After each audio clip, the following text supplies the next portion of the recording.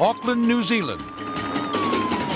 The driver of this stolen white sedan is leading police on a high-speed chase. Innocent lives are at risk, so the police must act quickly. The patrol car on the left attempts to box the suspect in, but he gets away. Officers radio ahead and a roadblock is set up. But the fugitive eludes them again. Take another look. Just as the suspect speeds by, an officer throws a nightstick at the driver's window. By now, the crazed man has taken police through 7 towns, and he shows no signs of stopping. Look closely. The driver of the stolen car is waving an object outside his window. Police feared it may be a gun. Now, desperate measures must be taken to bring the chase to an end. Finally, an officer seizes an opportunity.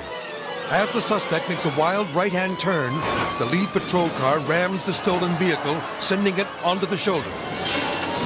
Cops swarm the stolen car.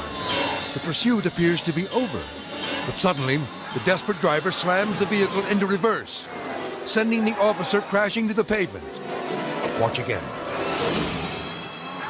The cop tries to open the door, but the driver takes off.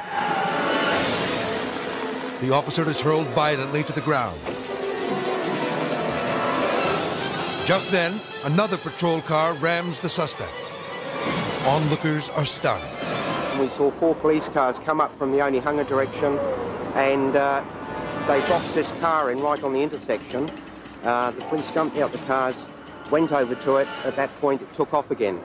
The officers try to smash the suspect's windows as another unit slams into the vehicle.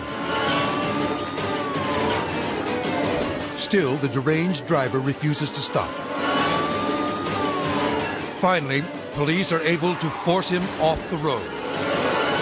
The suspect and his passenger are arrested. Thanks to the heroic actions of the officers, these dangerous outlaws are taken off the road for good.